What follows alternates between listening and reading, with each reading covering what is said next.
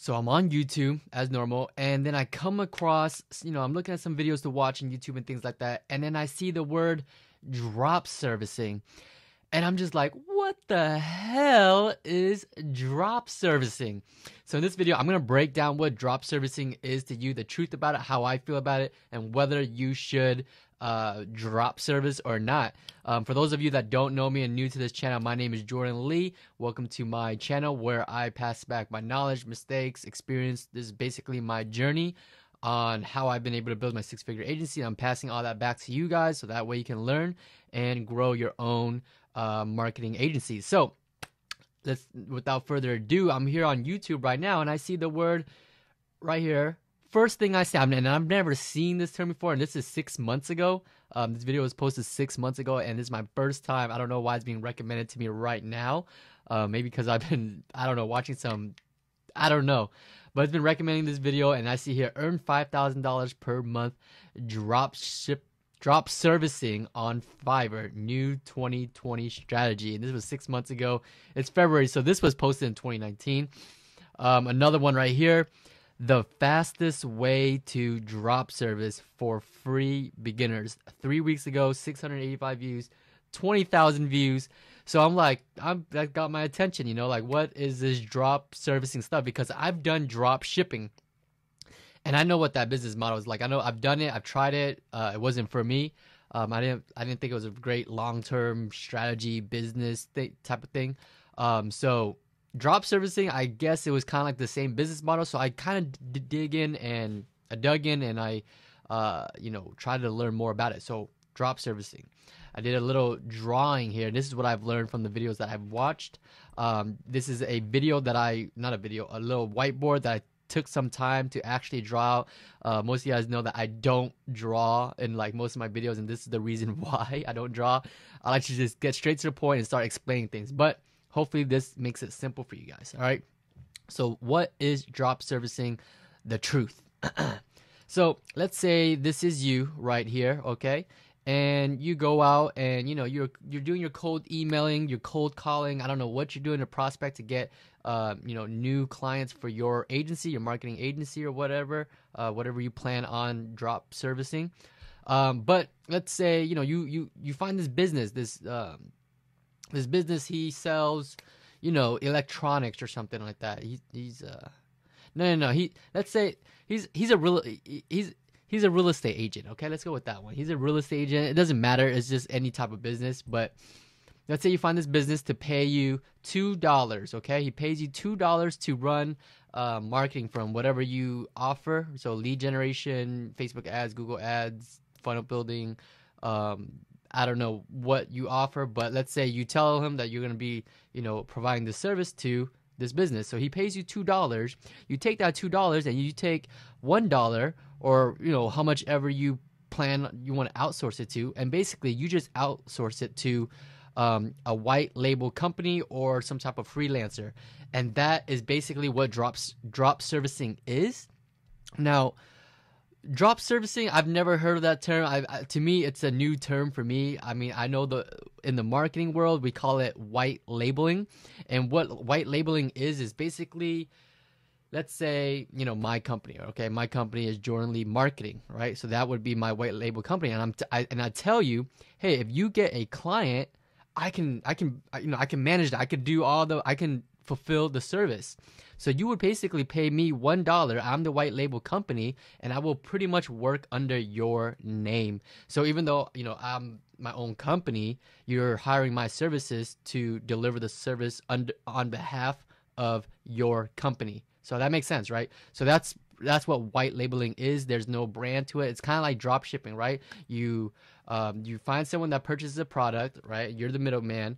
You go on AliExpress, Alibaba, and then you get the item that this person has purchased and you send it to them and you tell Alibaba or AliExpress, hey, this is a drop shipping item. Please don't add your company name, right? So that's pretty much white labeling is basically erasing the company's name so it looks like it came from you, that you're delivering the service or product, right?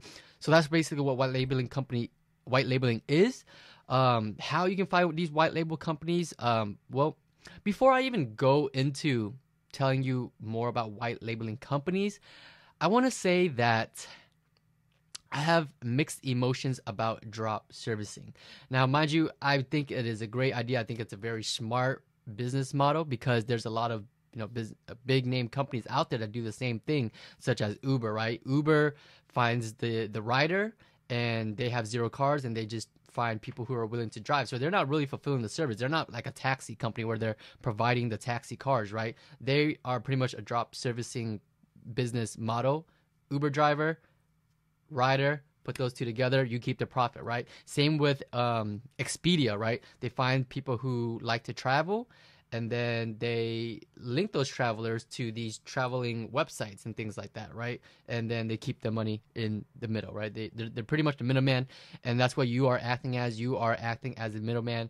Less work for you. You just got to go out and find business or find customers and clients, and then you don't really have to fulfill those services because you have white labeling companies that are willing to do that for you. Now, that's the good side of it. The bad side of it is that, in my opinion, is that most white labeling companies, if you are, it's a lazy way for these white labeling companies to get new clients, right? Because they can't get clients on their own, or whatever reason they can't get clients, right? The thing is, some of these white labeling companies, they're not great at delivering results. And that's the issue with me, is that I run my own agency. I deliver the service and I fulfill the service, the results to all of my clients. And that's how I'm able to have such a high retention rate. Every time we sign on a new client, they don't drop off right away. Most marketers, most digital marketers who owns an agency, they'll get new business. They'll sign on a new client, but after 30 days, no results has been given, and they lose a client, right? And so these white labeling companies, I'm not saying that all white labeling companies are bad, but I'm saying that you need to do your due diligence. And if you are just, finding, I'm going to go with this white labeling company, they say they're good or whatever it is. And, because every niche is different, whether you're bringing in a chiropractor, a realtor, a restaurant, you got to make sure that white labeling company specializes in that niche. Just because they are a marketing agency does not mean they're going to be able to market for all types of businesses. Like for myself, I run a marketing agency, but I don't go out and I work with a ton of different niches. I stick with one specific niche that I know that I specialize in and I know that I could deliver results to, because the main thing is keeping clients. That's the most important part. I know that getting clients is, one of the main issues on starting your agency and things like that, but you guys need to make sure you guys need to focus more on being able to deliver the service and making sure that they can get results. Because two things: if you are confident that you can get them results, you shouldn't have to do that much selling, right? Because you're that confident. It just comes off your body language, off of your how you speak when you are, in a potential client meeting. They should believe you that you're able to deliver results and be able to make them money. And if you can come across that, they should have no problem signing on with you and paying you and then getting the results. It's a win-win situation for everybody. But if you're not confident in delivering the service, but you're good at getting clients and you're not good at getting results, yeah, you're making money, you're taking people's money, but they're losing money because, they're not making any money from you. You're not able to deliver the results. And that's why, the marketing agency, it's a little, I don't want to say saturated with competition. It's more saturated with bad results, because there's a ton of marketing companies that do not deliver results, and that is why businesses, it leaves them just such a bad taste in their mouths when you reach out to businesses and you're getting turned down. And maybe you've heard this: I get 20 emails, 20 calls from marketers that sound just like you every single day. We work with past marketing companies and we got zero return out of it. And this is the reason why with drop servicing, with me, I decided to keep all the profits to myself and just learn a damn skill. It's not that hard to learn. All you have to do is find someone that knows what they're doing, already doing it, and they are where you want to be at, and just learn from that person. Just take the same exact steps that person went on that journey, and that's what this whole channel is about. Just follow the journey, follow the steps that I'm teaching you guys, and you'll be able to deliver results and grow your agency from a bedroom and get this cool new little poster that I not poster but little canvas that I got recently. This is my debut right here for that canvas with this with my YouTube videos.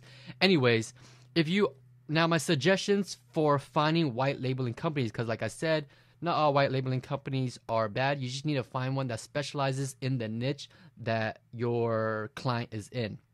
Okay, so for example, these white labeling companies can be found in lots of places. You don't want to just go with any white labeling company. You need to do your due diligence.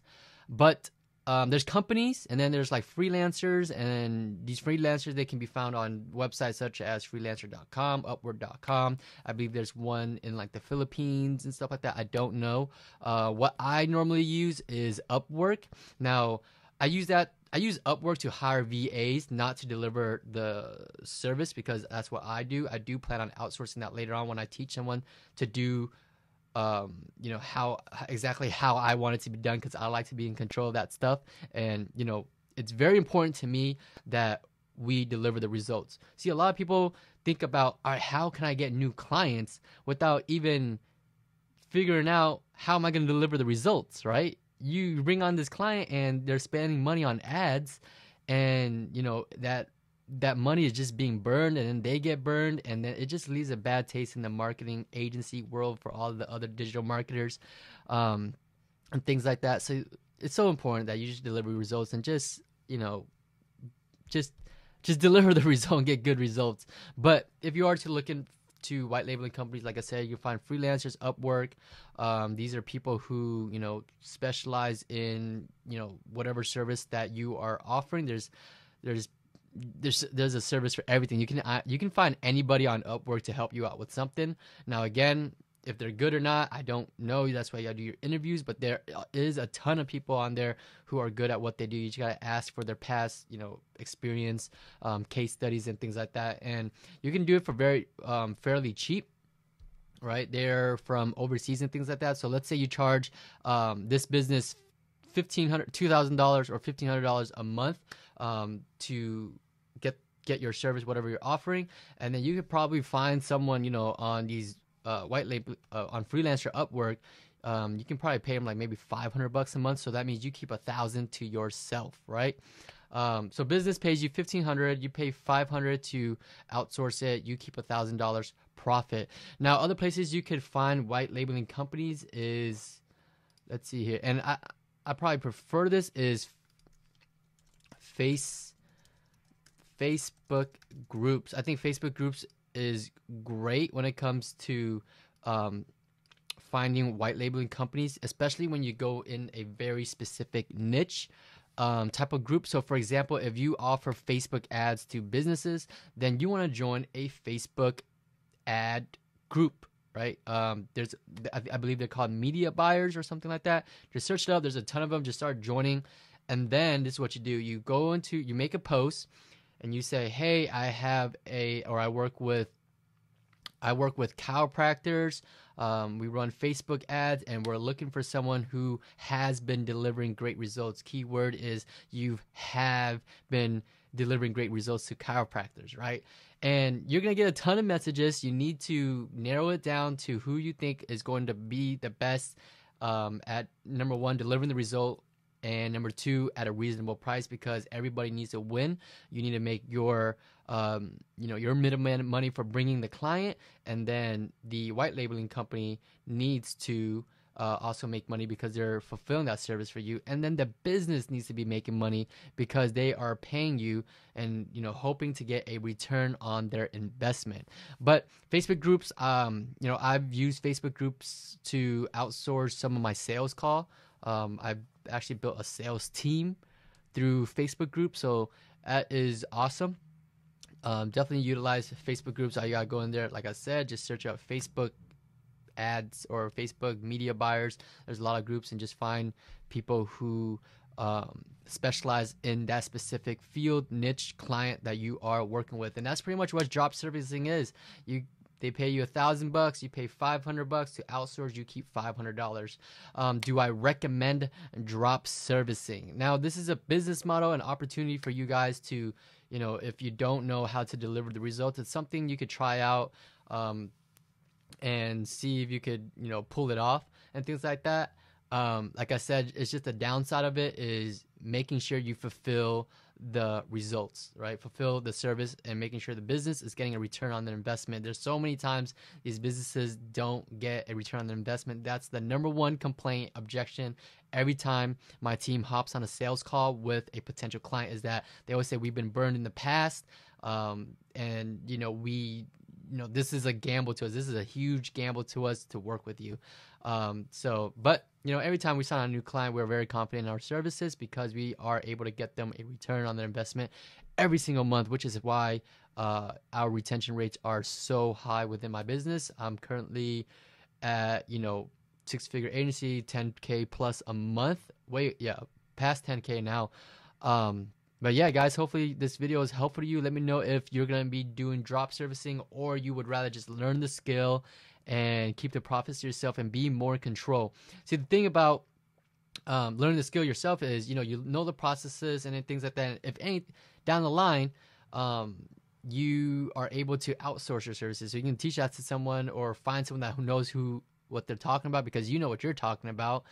And when you find someone that's a good fit, you can outsource it that way. I like to keep the profits, and it's not that hard to learn. So comment below what you think about drop servicing. Subscribe to the channel if you want to follow the journey and learn more about the journey. I'm always giving out free tips, strategies to grow your agency. But until then, I'll see y'all next video. Peace.